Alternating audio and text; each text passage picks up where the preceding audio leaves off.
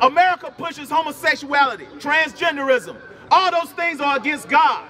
Easter is against God. In Jeremiah chapter 10, it tells us not to celebrate Christmas. But I guarantee you, in the Union Baptist Church, you will go in there December 25th, they will have a Christmas tree in there, which is totally against the Most High God. So God is telling us, as the blacks, Hispanics, and Native Americans, to come out of her. That's right. Come out of America's ways. Come out of her practices.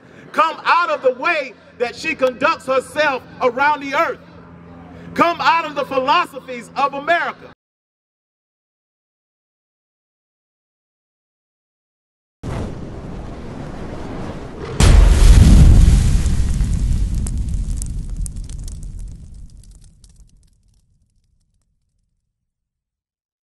Give me Revelation chapter 18 and verse 4.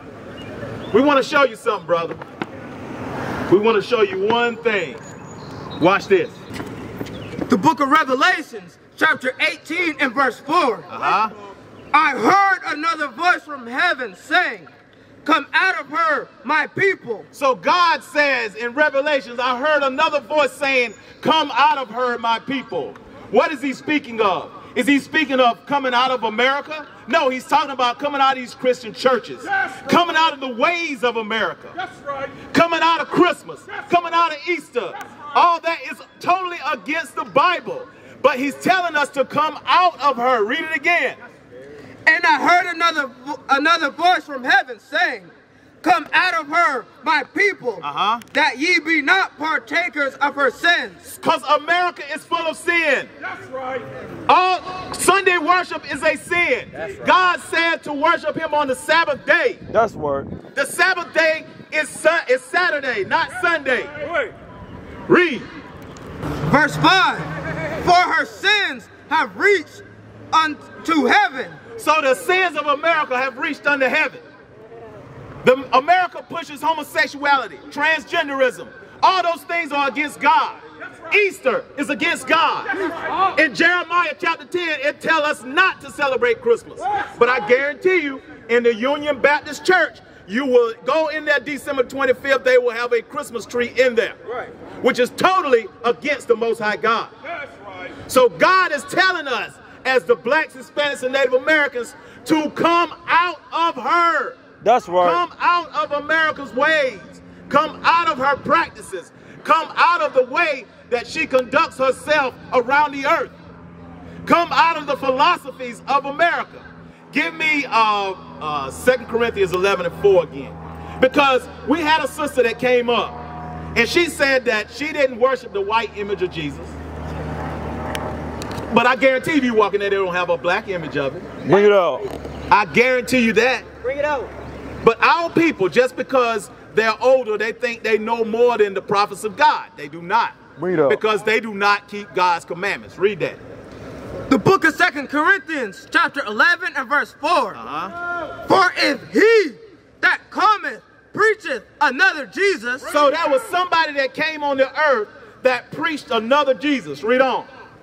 Whom we have not preached. Because the apostles never spoke of a white man named Jesus. Read. Or if ye receive another spirit. Another spirit goes into the homosexuality spirit. The effeminate spirit that's inside of that church. Because like the officer said, not one man came out to defend his cause. We had a woman to come up. What happened to the men? What happened to Pastor Mac? Why didn't he come out when we were speaking about tithing? When we told him that he is taking the people's money against God. Because God never told us to tithe of money. It said corn, oil, and wine that we read in Deuteronomy chapter 14. Read on. Which ye have not received, or another gospel, which ye have not accepted. But the gospel that's accepted by America is this white image and all the doctrines and philosophies that goes along with America. That's what we are here teaching our people. So, officer, what's the brother talking about? Hey, officer, what is he talking about? He said he knows the truth, but he needs to know more. I'm trying to get him. Okay. All praises, sir. That's beautiful. That's why we are here. Now we're going to show you that if you know you're a Jew, we're going to give you something. Give me Deuteronomy chapter 10 and verse 12. You just pull right on up. Come on over, brother. Pull on up. That's what we out here for you. We out here for you, brother. Watch this. The book of Deuteronomy, chapter 10 and verse 12. And now, Israel. And now, brother, the brother said he knows he's an Israelite. Read. What doeth the Lord thy God require of thee? But to fear the Lord thy God, to walk in all his ways, and to love him, and to serve the Lord thy God with all thy heart and with all thy soul. Read on. To keep the commandments of the Lord and his statutes, which I command thee this day for thy good. So God is requiring the blacks, Hispanics, and Native Americans to keep his commandments. So brother, if you know who you are, get you a flyer. Make sure that you do your research, brother, because we read in Revelations 18 and 4, God has commanded us to come out here and tell our people to come out of their sins. Come out of the ways of America. We have been bamboozled here. We think that we're supposed to just fit into that system we're not supposed to fit into that system. We are a different people than everybody else. We're God's chosen people. Give me Deuteronomy 7 and 6. We got a brother coming over, and we want to go through the scriptures and show our people how special they are to God, because we've never been taught that. That's right. We've been taught that we're African Americans, that we're nobodies, that they can gun us down with 3/5 of a man. They tell us all those things. They tell us we're Negroes, but that ain't what God calls us. Let's see what God says about us. Read that.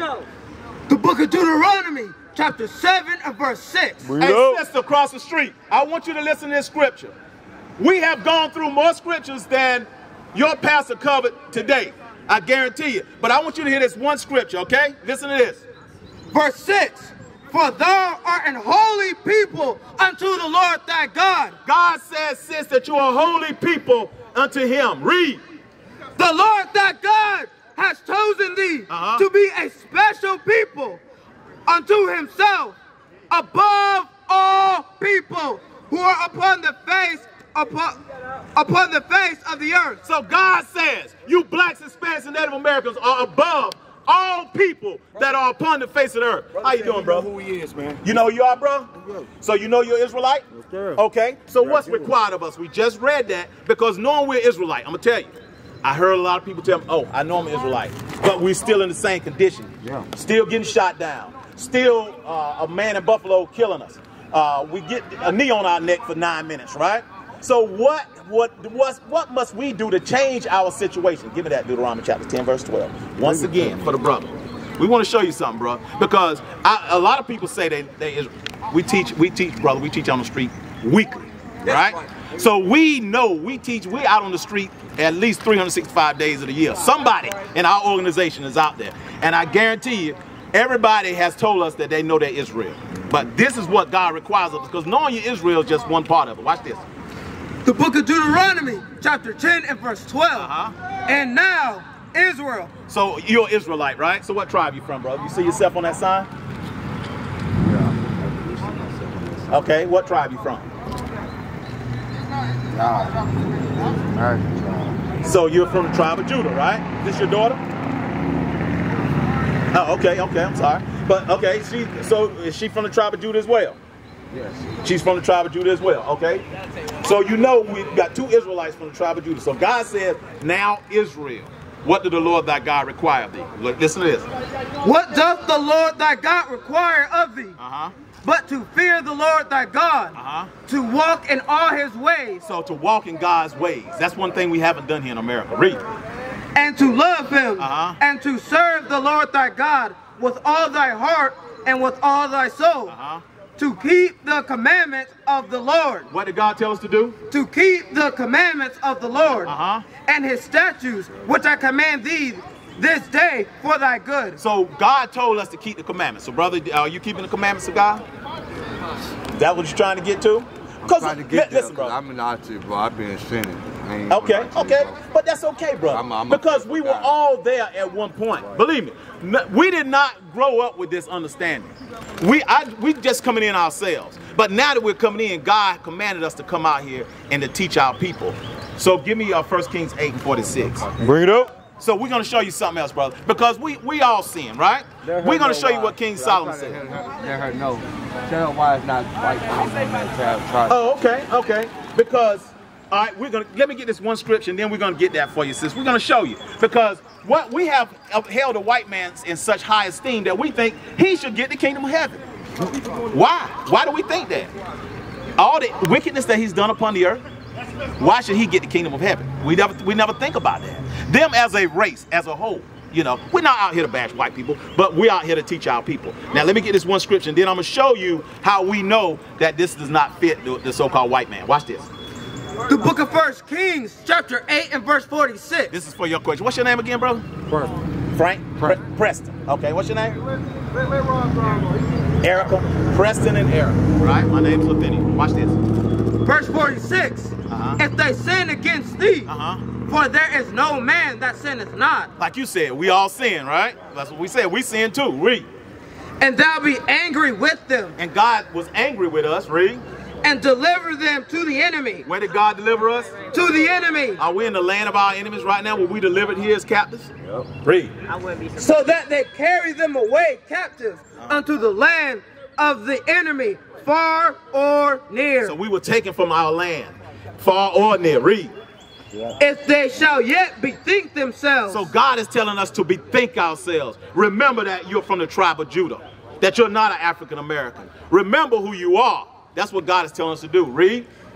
Yet if they shall bethink themselves in the land whither they were carried captive, and repent. And do what? And repent. So God is telling us to change our ways. As soon as we figure out who we are, because remember we talked about, we know we're Israel, but we don't do the changing that God requires of us. That's why we still stay in the same condition, right? Read. And make supplication unto thee in the land of them that carried them captive, saying, we have sinned. So that's what God wants us to do, saying, we have sinned. Yeah. That's all he wants to do. We've sinned against you, God. Read. And have done perversely. We have committed wickedness. All of us have committed wickedness. We've broken God's Sabbath days. Yep. We walk around and we all celebrated Christmas, Easter. I know I did. Yep. A lot of us did. That's wickedness. That's idolatry according to God. Read. And so return unto thee with all their heart and with all their soul and the land of their enemies, which led them away captive, and pray unto thee toward their land. So that's what God wants us to do. Just repent, come back to him, pray towards our land, which is in the east, which is Jerusalem. That's where we're originally from. So we have to just change. That's why we're out here. We give you a flyer. We want you to go in and learn the commandments and start making those changes. Now, I'm going to show you how we know we're the Israelites of the Bible. And the so-called white man doesn't fit him. Give me Deuteronomy chapter 28, verse 15. We're going to show you something right fast. This was a prophecy that Moses told the children of Israel when we came out of the wilderness, out of Egypt. So now we're going to listen to the prophecies. Listen to this. Watch this. 15. The book of Deuteronomy, chapter 28 and verse 15. But it shall come to pass, if thou wilt not hearken unto the voice of the Lord thy God, to observe to do all his commandments and his statutes, which I command thee this day, that all these curses shall come upon thee and overtake thee. So, Erica, is a curse a good thing or a bad thing? A bad thing, right? So God says, if you don't do what I say, I'm going to put some curses upon you. Now, this is how we identify who we are today. Let's see if these curses fit the so-called white man. Because you said that you were looking for the white man on the chart, right? Let's see. Let's get verse 16. Watch this. Bring it up. Verse 16. Cursed shall thou be in the city. So God said for breaking his commandments, you were going to be cursed in the city. Now, any city that you go to in the world, where are black people at? What do they call where we live? The ghetto. The ghetto, the trap, the hood. Yeah. That's where cursed in the city. How you doing, sir? I thought you were something that your name Bob. Come on over and pull up. Are you the pastor? You the pastor? No, your name Bob. No, my name's not Bobby, sir. But come on over and get some of this word, brother. We out here teaching it. It's free. We giving it away, brother. It ain't gonna cost you nothing like it costs in that church. It's free. Yeah, Read up. That's what I said. All right, watch this. Watch this. Hey, so now, Erica. So now, yeah, let him come on over. We want him to produce his cause. We want him to come because we just read in Revelation 18:4, we're trying to come out of the ways of America. We can't come out of the ways of America by going in that church that supports white supremacy. Word. That's what that church supports. It supports that this is God And this is Jesus, and they're the people of the book. That's what we're trying to show the sister right here, Sister Erica, that they're not the people of the book, that we are. Because think about it like this. Before I get to it. Now, a lot of us voted, because I was voting back then for Barack Obama, right? Why did we vote for Barack Obama? Did we know anything about his politics or policies or anything? Right. We voted for him because he looked like us, right? Now, the greatest man that ever lived looked like us, right? Jesus Christ, who is a black man according to the scriptures. Right. Now, shouldn't we be proud of that? And that church doesn't teach that. That church teaches white supremacy. They'll have a white image of Jesus in there on the churches. That cross that they got is idolatry. That don't have nothing to do with the Bible. That's right. So that's what we out here doing, showing our people to come out of America, come out of their ways. Now, we're going to go back to the scriptures again. So we read Deuteronomy 28:16. God said that we'll be cursed in the city, right? We said that we're cursed in every city. Give me the rest of that verse. And cursed shalt thou be in the field. As you can see from the signs, we cursed in the field, cotton fields, sugar cane. You see that, sis? Sister Erica, Brother Preston? We're cursed in the field. Yep. Those are all curses that God put upon his chosen people. Now, did that happen to the white man, sister? Nope. That's why it doesn't fit him. Right? Now, give me 32 right fast. Now we're gonna show you one more curse. Watch this. Verse 32. Thy sons and thy daughters shall be given unto another people. And thine eyes shall look and fail with longing for them all the day long. So God said your sons and daughters will be given into another people. You see that man right there? And you see these signs where we were sold off on auction slave blocks? That was a curse from God. Did that happen to the so-called white man? Was he the one doing the selling, or was he the one on the auction blocks, or was it us? You see that, sis? Hey, sister, we going through, what's your name, sis? Janae. Janae. We got Brother Preston, Sister Erica, and Sister Janae. What's your name, little man? Braden. Braden. All right. My name's Athenia. So it's nice to meet y'all. So what we're doing is going through the curses that were going to befall the children of Israel. Because Sister Erica thought that the so-called white man should be on that side. Why doesn't he get the kingdom of heaven? Because he did this to us, and this is a Bible prophecy that our sons and daughters will be given into another people. Did that happen to us in slavery? Would you agree? Yeah. Okay. So that doesn't fit him. It fits us. Give me 68. And I'm going to ask y'all all a question. How did our people get to America? Slavery. Well, what was our mode of transportation? Did we catch a cruise line? Ships. Was it an airplane? Ships. On ships, right? Ships. Watch this. Give me this 68. The book of Deuteronomy, chapter 28 and verse 68. And the Lord shall bring thee into Egypt again. So God said he was going to bring us into Egypt, which means captivity. Yeah. Because what were we doing in Egypt? We were slaves, right? So God said, I'm going to bring you into Egypt again. With ships. With what? With ships. That's how we got here on cargo slave ships. Did the white man go into slavery on cargo slave ships, Erica? Nope. So it don't fit him, right? That's it. So keep reading. By the way whereof I spake unto thee, thou shalt see it no more again. We won't see our homeland. Remember when we read in 1 Kings, we said our homeland is Jerusalem. Have we been back to Jerusalem? Nope. We've been stuck here in America, suffering the oppression and the curses that God put upon us, his chosen people, because we broke his commandments. That's what we out here to do, to wake our people up, to come back to serving God so we can get out of here. We're tired of being in slavery in America, not knowing whether we're going to live the day to day. We'll go into a grocery store. We don't know if we're going to make it out. We don't know. We don't know if somebody's going to walk in there and shoot us and kill us. Right. We have no idea. That's right. And there ye shall be sold unto your enemies. So God says, when you get off of those slave ships, Janae, you were going to be sold unto your enemies. Were we sold to our enemies? Yes, we was. So sis, what does that tell us? That we are the Israelites of the Bible. That's word. Read that. Finish reading. For bondmen, For slave men and bondwomen, and our women. They sold our women as slaves too. They didn't care. Read. and no man shall buy you. And no man shall get you out of this captivity that you're in. Nobody shall be able to save you. We've had great leaders. Malcolm X, Martin Luther King, Sojourner Truth. We've had a lot of great leaders, but we're still here in America because we're waiting on Christ, the black Messiah. That's word. Did you know Christ was a black man, little man? Did you know that, Braden? We're going to show you that. So you'll understand too as well. We're going to get that in Revelation, then we're going to wrap up. We're going to get that in Revelations right fast. The image of Christ, okay? Because we got an image here that they gave us in Christianity. Take a picture, sis, if you want to. I want to take This is what, okay, this is what they gave us in Christianity, right? This is the one that my grandmother had in her house, right there. I looked at it for 20 years. And then I came to the understanding that that was not Jesus. Now watch this. Give me Revelation 1:1. The book of Revelations, chapter 1 and verse 1. Hey, sis, what's your name? Come on over for a second. We're getting ready to go over the image of Christ, okay? What's your name, sis? Michelle. Michelle, okay? Michelle, Janae, Preston, and Erica, and Braden. Y'all listen to this scripture right here. Now we're going to go through the revelation or the revealing of Jesus Christ. Watch this. Verse 1. The revelation of Jesus Christ, which God gave unto him to show unto his servants things which must shortly come to pass. So he's talking to John the Revelator is on the island of Patmos, and he's seeing a revelation. Watch this. Give me verse 14. Watch this. Let's see what he sees, because he sees an image of he sees a man, right? Watch this. Verse 14. His head and his hairs were white like wool. So Jesus Christ, his head and his hairs on his face were white like wool. I'll tell you what they've been doing this week. They've been showing me as the example. Is my hair white? Is it woolly? Am I a black man? Christ, that's what Christ had. His head and his hairs were white like wool. That's right. As white as snow.